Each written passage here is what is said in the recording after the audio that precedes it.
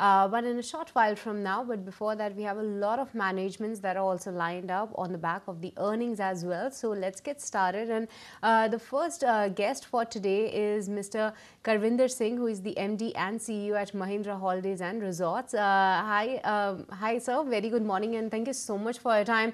First of all, apart from the numbers, there are significant changes in the key appointments at the top management level following your exit news as well. So share the rationale and what's in the store for Mr. Manoj Bhatt. Yeah, so as it is well known by now that I have taken a decision to move on and look at the new challenge in my professional journey after being at the helm of affairs for almost 9.5 years. Mahindra Holidays, on 2nd February on Friday delivered the highest ever quarterly numbers, third quarter numbers. Even on 9-month basis, we are trending at the highest ever numbers, both at income, EBITDA and PBT levels. So we are in a very good shape. We have 1,300 crores of cash and we have crossed the 5,000 mark in terms of rooms. We are at 5,129 and we have a member base of about 2.93 lakh members. So it's been a very, very good journey. Our market cap is also at about $1 billion market cap.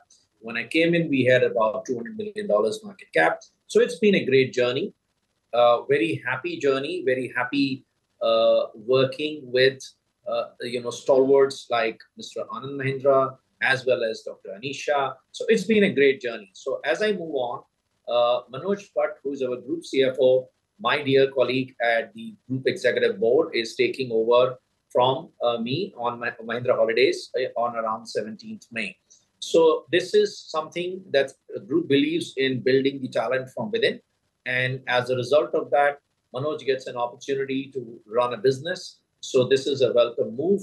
It gives the right signal that group has enough depth of talent.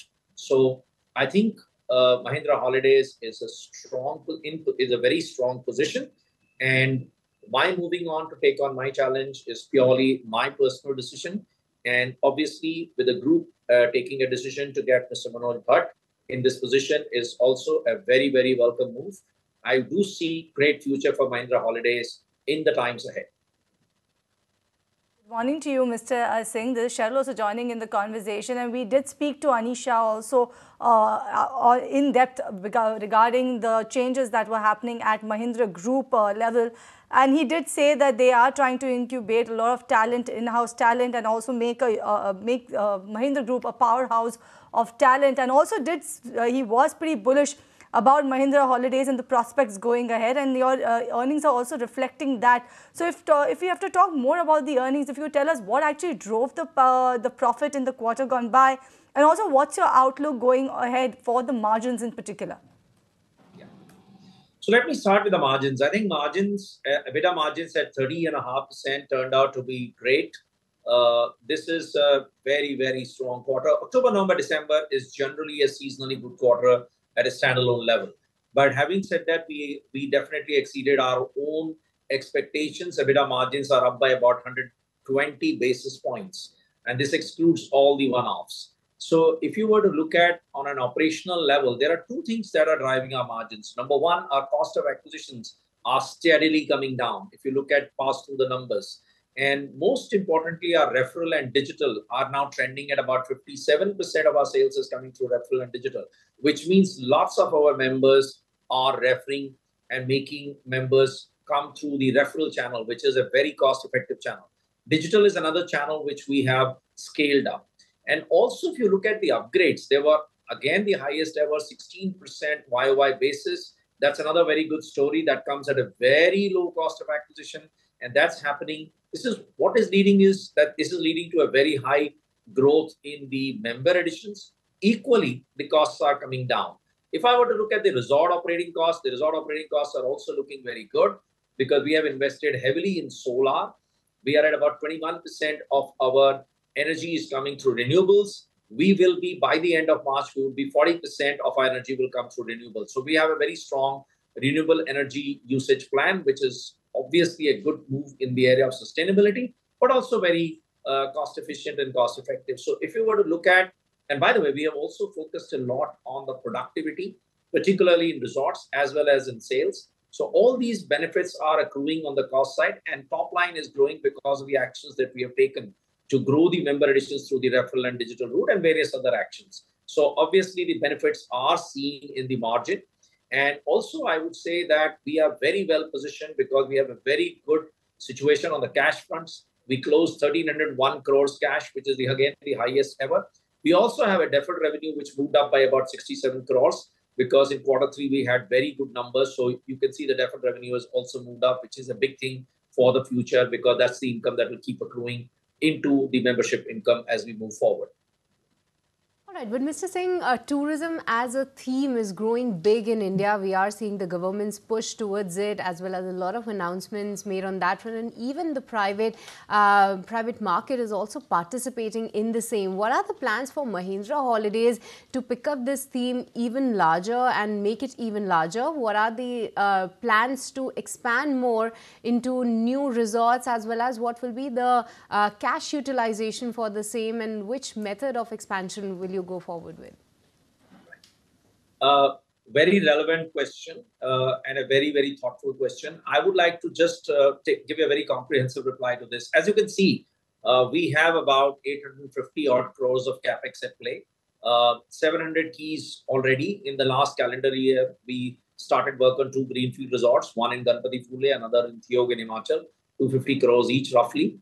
And we, of course, completed the expansion of the Asanora resort, about 44 rooms at an investment of about 80 odd crores. And we also have plans to invest in the expansion of our existing resorts in Puducherry as well as in Jaipur. We also completed an acquisition of a new resort in Jaipur last year. So a very happy situation in terms of stepping up capex. I think the kind of pipeline that we have, the way we are moving ahead, including acquisitions, we should be looking at a capex in play of about 2,000 crores as we move into the next financial year. But the good news is that since you alluded to the bigger picture of the tourism, and I must say that the fact that Prime Minister's office and Mr. Modi have been constantly, focusing on driving the agenda of tourism, and that's really helping us because the public-private participation,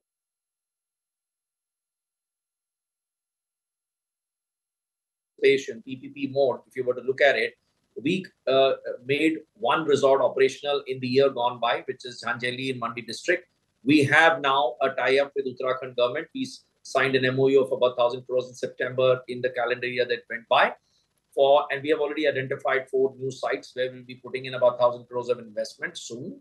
If you were to look at this quarter, we got the good news that even Tamil Nadu government is welcoming us, and we have planned 800 crores investment. We have signed an MOU with the Tamil Nadu government.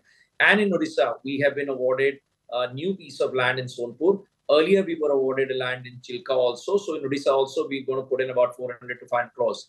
And in Andhra Pradesh also, we have plans to put in about 500 crores. 2 sites have been identified. So public-private participation, the focus on tourism at the national level is the way forward for Mahindra Holidays and for our nation. And we truly are in sync with the rising aspirations of Indian families to vacation with a brand like Club Mahindra. Mr. Singh, lastly, let me ask you about what's the average occupancy growth that you're working around with? What's the outlook coming in on pricing? Also, let me add to that point, will you actually go ahead and take advantage of the strong demand and have the package pricing increased by any chance? Because I'm sure that's on the mind of every consumer, given the fact that tourism is on the rise, isn't it? Yeah. So the average occupancies have been very robust, 84% in quarter 3. And by the way, if you were to look at this quarter, January, we closed with about 87%. And if everything goes all right, and with the forward bookings that I can see, we are looking to close this quarter between 87 to 88%. So occupancies are good. Member additions are robust. Price increases are very tactical decisions in our business because we truly look at, what kind of value we are providing to our customers. And our members really sign us up for truly not for price, but the value that we deliver. So I think this price value equation is constantly under review, and at appropriate time, we constantly do a bit of adjustment here because we do provide a lot of value. And as a result of it, sometimes the price increases happen. And if we feel that there is no major a change in the value proposition, and we are okay to hold down the prices as well. So I guess that's a very tactical move that we will take, and we constantly review it. And that you also, in a way, alluded in your question as well.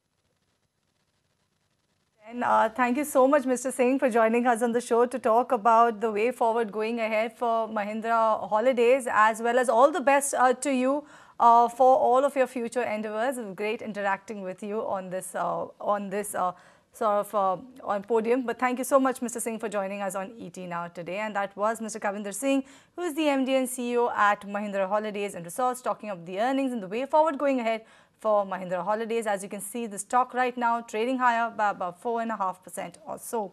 On that note, we'll actually slip into a break on this edition of Buy Now Sell Now. When we come